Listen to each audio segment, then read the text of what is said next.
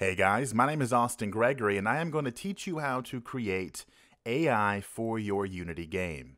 Now, of course, AI can consist of a ton of different things depending on your game, but in my case, what we're going to do is we're going to set up an enemy AI. It's going to allow the enemy to randomly wander around in the area around it.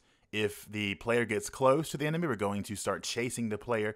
If the enemy gets close enough, the player will be attacked by the enemy. And if we get far enough away, they'll go back to their idle or wander state.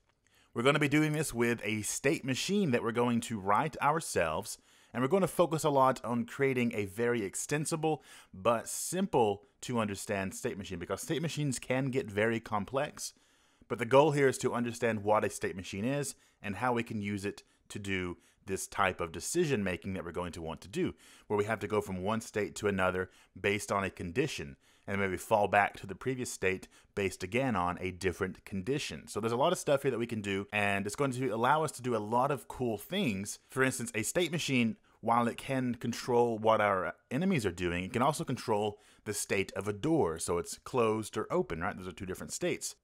And on top of all this, we're going to set up a very simple health system with a very simple attack system so that the player can be attacked by the enemy and also take damage that will be displayed in the UI with a simple health bar. Now, we're not going to be focusing on the details of this, such as, the UI, the animations, that kind of thing, but we are going to include them so we can show you how to work with a real-world scenario when it comes to using the state machines and this type of AI.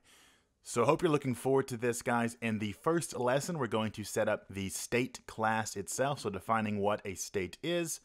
And then from there on, we're going to set up the state machine, writing the player class, the enemy, part 1 and part 2. It's going to be a long bit there because there's a lot happening with the enemy. And we also have to write the attacking system and set up the animations. Just going to be a whole lot of fun stuff in this. So my name is Austin, and I will see you in the first lesson.